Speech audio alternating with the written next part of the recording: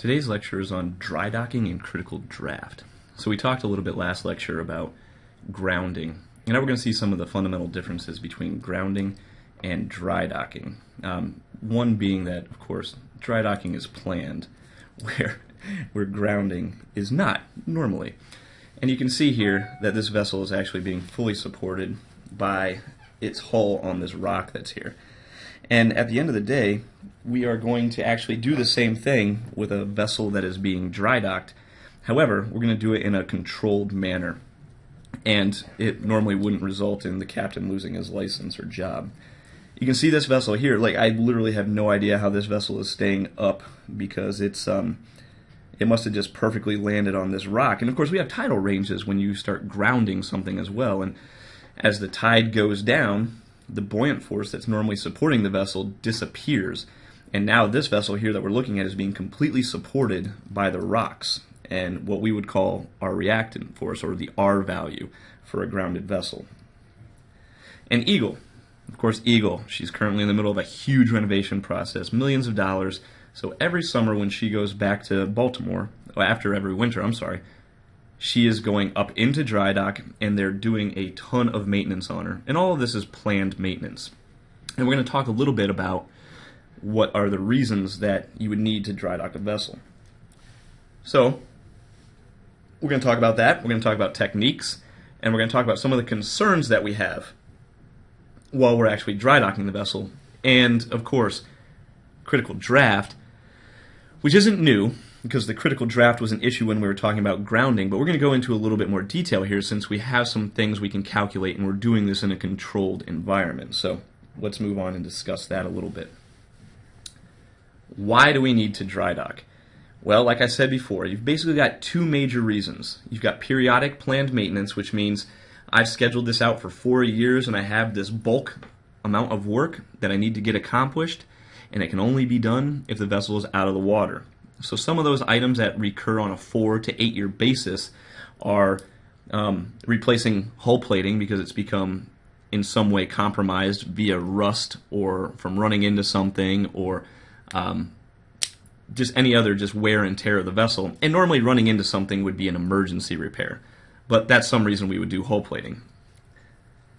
The next would be to replace the shaft, the propeller, or the rudder. Now, we do this periodically just to make sure that we've got good working equipment on our vessels. However, we could also be doing these inside of this emergency repair window as well. So the vessel that I was on actually ran aground and tore up the prop and bent the shaft. So we were down here in the emergency repair section while we were doing shaft, props, and rudder. However, we also plan to replace and maintain those items on a very routine basis. If I need to get into an inaccessible void, a lot of times it's going to require me to cut through the hull to get there. And obviously I don't want to be in the water while I do that. So that's another great reason why I may need to be dry docked in order to do any work in an inaccessible void.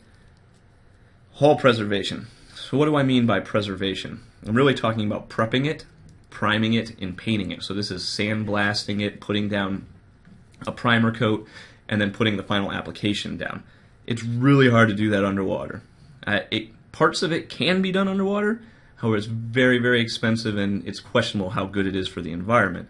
So we normally like to do that in a dry dock where we can encapsulate everything, make sure the sand grit and the paint runoff doesn't get into the water stream. So we'll do that in a dry dock. Again, we talked about rudders already up here. So that's pulling rudders. Normally you kind of want to be out of the water to do that. Could you do it in the water? Sure. Can you do all of this in the water? Absolutely. The problem is how much you're going to spend in putting all the materials together to do it. And the next one is bow propulsion, like a bow prop or a thruster. Now again, this is underwater, so it makes it a lot easier if I can do all the maintenance on this while the vessel is high and dry. So I'm going to want to hold those maintenance items until I get to a dry dock. And again, in an emergency, can I do it in underwater? Sure can. It's going to be way more expensive. And of course, any type of emergency repairs that compromise any of these items here that we listed are also grounds for a dry dock, and we're going to call it an emergency dry dock versus a routine dry dock, which is what this planned maintenance piece is. So let's move on. There are several ways to skin a cat. Dry docking a vessel is no different. A floating dry dock is something that actually floats and it is a boat in and of itself for all intents and purposes. There's a graving dock, which is a big hole in the water that we'll drive the ship into. There's a marine railway, which literally pulls the vessel out on railroad tracks. Something called a travel lift, which looks like a four-legged crane on wheels that can sling a vessel.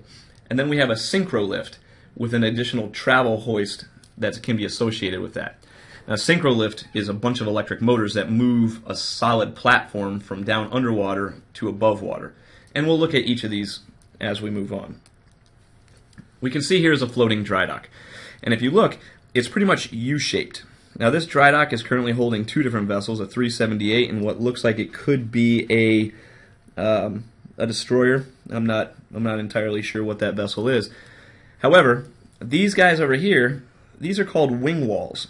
And these wing walls, as well as all of the bottom that these ships are sitting on, are tanks.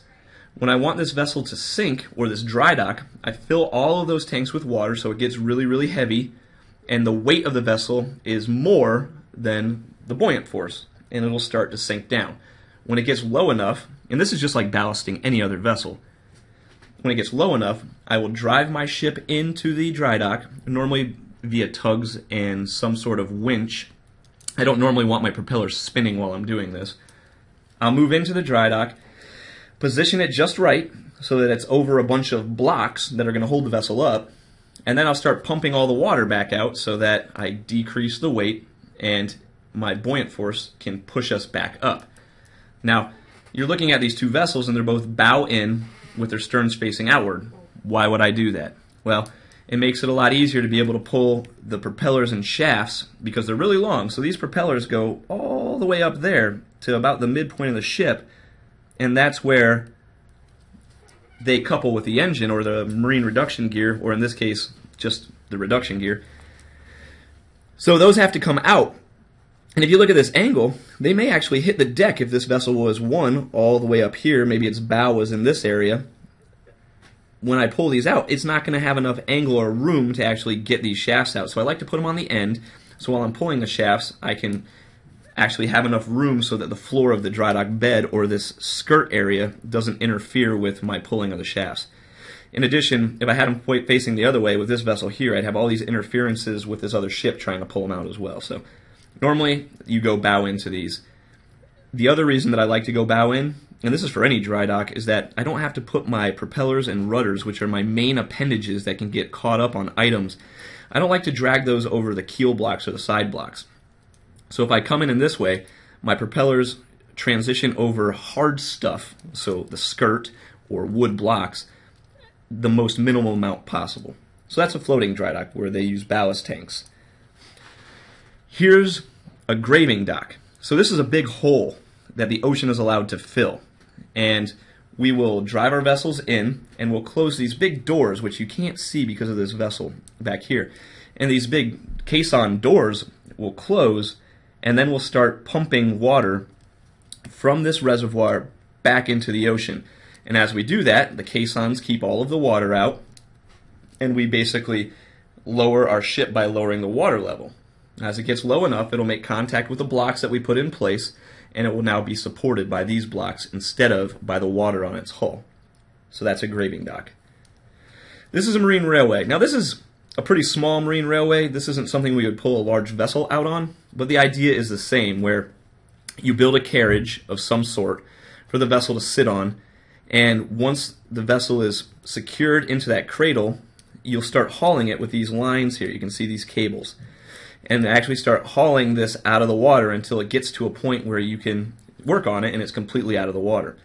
For a large cutter, instead of going bow up this hill, a lot of times we'll put the vessel sideways this way and we'll have multiple tracks so that we can pull the vessel up more quickly and have less of an incline for the vessel to actually hit the bottom or to slide back off. So that's a marine railway. So this is a travel lift. Now travel lifts are normally for smaller vessels, although pictured here is probably one of the largest vessels that you could pull with this travel lift. And it slings a vessel. You can see these high tension slings right here, and there's some in the back as well. And those are positioned in a way so that it doesn't create damage on the hull, as well as ensures that the load is equally distributed across this entire travel lift. And you can see there's another set of slings down here as well. And it will basically have the vessel drive in. You'll put the slings around the vessel and you'll tighten them up, and it will pull the vessel up as it tightens. After it's been tightened by the synchro lift, it'll move it into the yard somewhere where it'll place it on solid blocks so that you can do maintenance and use this travel lift again to pull another vessel if needed.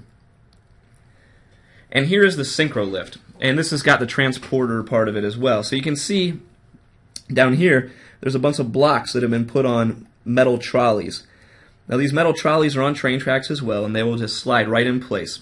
And this whole platform, starting about right here and right here on the other side, actually submerges down into the water with these trolleys in place. The vessel will then be floated on top, and all of these green devices here are electric winches that will actually haul up the entire platform and the ship the entire time, keeping it completely level so it never gets off center and tips over.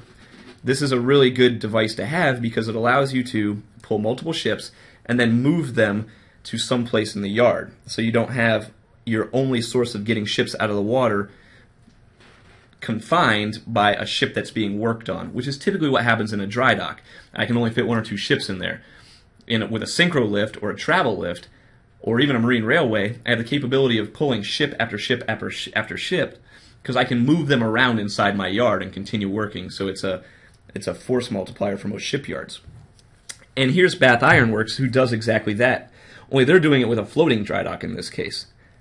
So you can see their floating dry dock has tracks, and they are able to, once they bring their vessel up, lock it in place with their pier face, and they can move vessels into the yard in any of these locations. Now they have a floating dry dock because this guy can be moved in either direction and allow for work to be completed on multiple vessels at once instead of being constrained by just the vessel that's in the dry dock. So, although that didn't go to red. So we have those capabilities in the Coast Guard yard as well. So you can see there's another vessel being worked on right here. So this is something this vessel will probably either be moved into the yard or stay here if they don't have any planned work. So when we're dry docking something, we're inherently taking a lot of risk. There's a lot of danger involved, and safety to the crew and to the workforce is huge. It's an industrial process. People are welding, cutting off big chunks of metal, moving really heavy items. So we always require safety glasses, hard hats, steel-toe boots or composite-toe boots with steel shanks, and we have restricted areas and things that can't be done in certain locations because we're trying to keep this safety piece up to par. Now, we don't want people to get hurt in any case, but in a shipyard, injuries can be extremely fatal, especially if a couple-ton metal beam falls on you. There's not much recovering from that. In the docking process, there's a lot of risk as well because we're actually taking a vessel and purposely grounding it. And we know that at some point, when I'm lifting this vessel out of the water, as the water level gets lower and lower and lower on my vessel, it's not going to be able to right itself. It's going to have no buoyant force acting on the extreme parts of this vessel that'll keep it from tipping over. So we've got a lot of stability issues that come into play during the docking process and after the docking process. If I'm using a floating dry dock, now I'm not just concerned about the stability of the boat that I put into the floating dry dock, I'm concerned about the combination of the two. So I'm worried about the overall stability of the floating dry dock now that my ship is floating in it because, in essence, it's just another boat. So these are my concerns as we move on with the dry docking areas. When we talk about safety, of course, fire is an issue. I'm doing welding, allied processes. I don't have as many people keeping eyes on things. I can have electrical fires because they're tearing apart electrical components. Flooding is an issue. Again, I could have sea valves that are detached from the ship that would allow water into the vessel. I may be creating flooding by some of the piping systems that I'm taking apart in my own vessel. I may be flooding the dry dock. It may have some sort of hole, or it may be unable to maintain its overall structural integrity to keep water out. I could have structural damage on my vessel because I didn't load it properly onto the dry dock blocks. Machinery damage can ensue for the same reasons. If I don't properly support my vessel, I could bend and flex, and I could destroy machinery. In addition, I could destroy machinery because I'm working on items. I can get dust, debris, metal particles into the equipment, and I could cause it to have issues down the road. But personnel safety, although listed as number 5, is normally a pretty big concern of ours. And this is across the board. You just have to be really diligent when you're in a dry dock, because you might have manhole covers that are off. You may have big holes in the deck. There might be a low-lying beam. There's just tons of ways that you could get injured that you would not normally think of when a vessel is in a dry dock. So what do? Well, we make sure that everyone wears the proper protective equipment. So we have our PPE, which stands for personal protective equipment. So that's it. That's the hard hats, gloves, safety glasses. If they need to be wearing welding masks, then that's part of PPE as well. Gloves, whatever the case may be, we make sure that everybody involved is wearing the right PPE.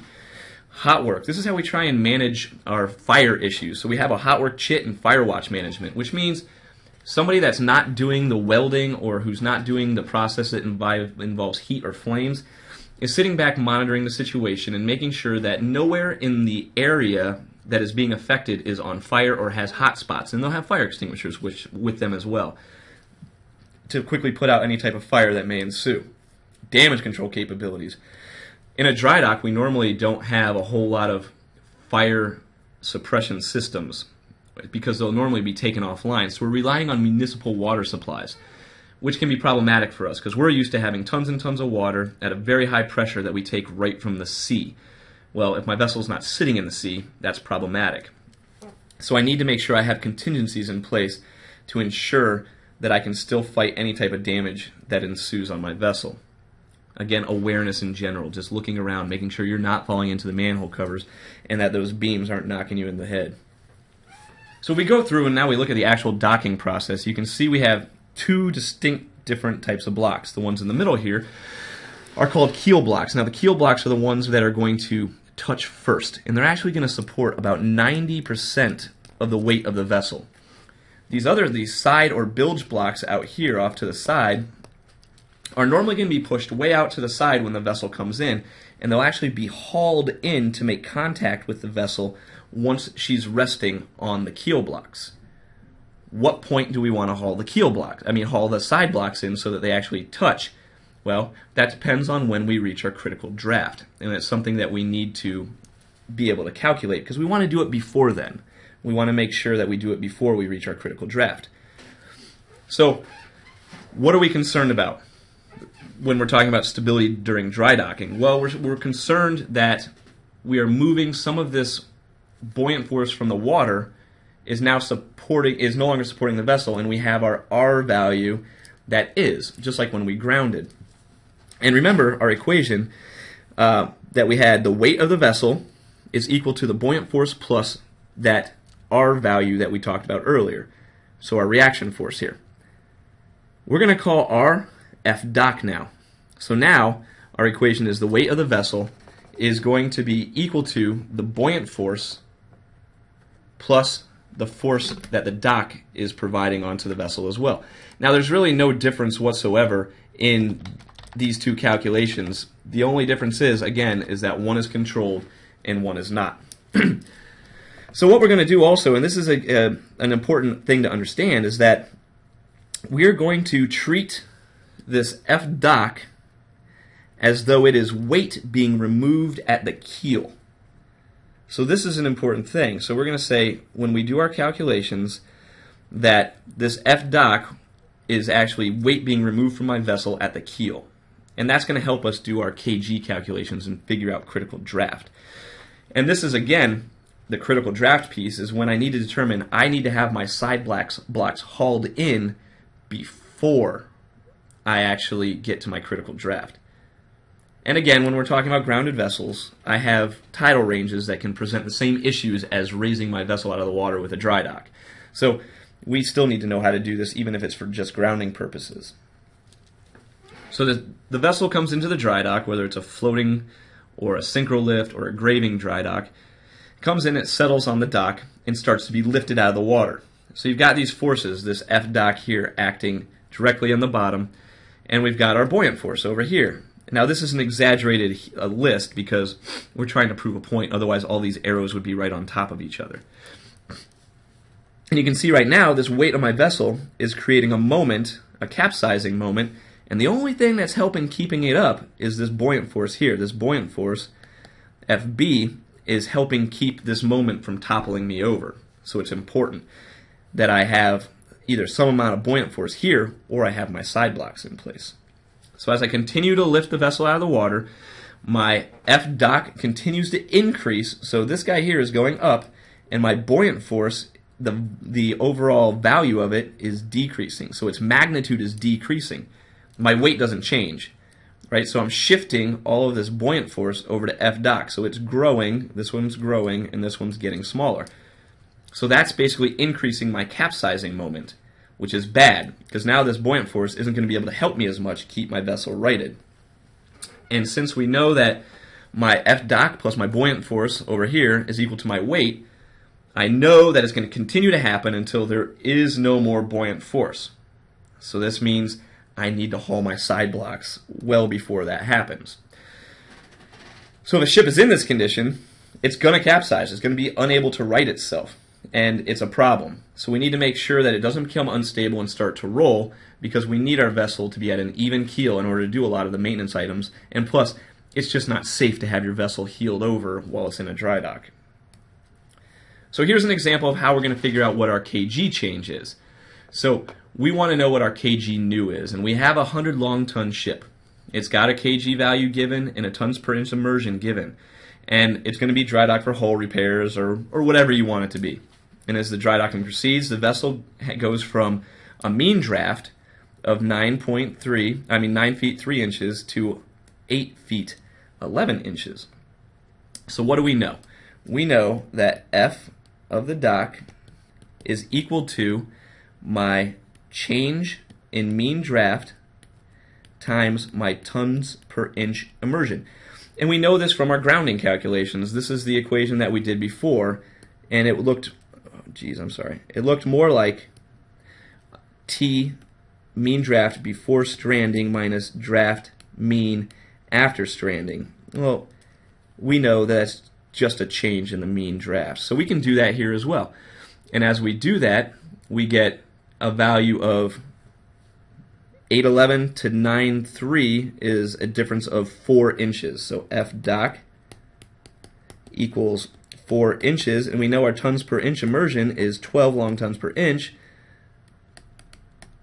So now we get a force of the dock equal to 48 long tons.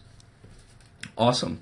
So that's the first part that we need. So now we know what F dock is. And we're going to treat this as though it is a weight removal at the keel. Remember, I said that earlier. So our weight removal at the keel, now we can just go do our kg new equation, where we have kg new is equal to our displacement original times our kg original plus or minus any weight removed or added times its VCG, all over our displacement plus or minus any weight added or removed. All right, so this is our kg new equation, just like we did in class. So now I'm going to go through and actually put values in it. I'm going to do it over here. Kg new equals my original displacement, which was 1,000 long tons. And I have an original kg of 14 feet. So that's my first value. And now I'm removing weight at the keel, so I'm going to remove 48 long tons, which is my F dock, and my height, vertical center of gravity for that, is 0 because it's at the keel, so it doesn't actually have a height.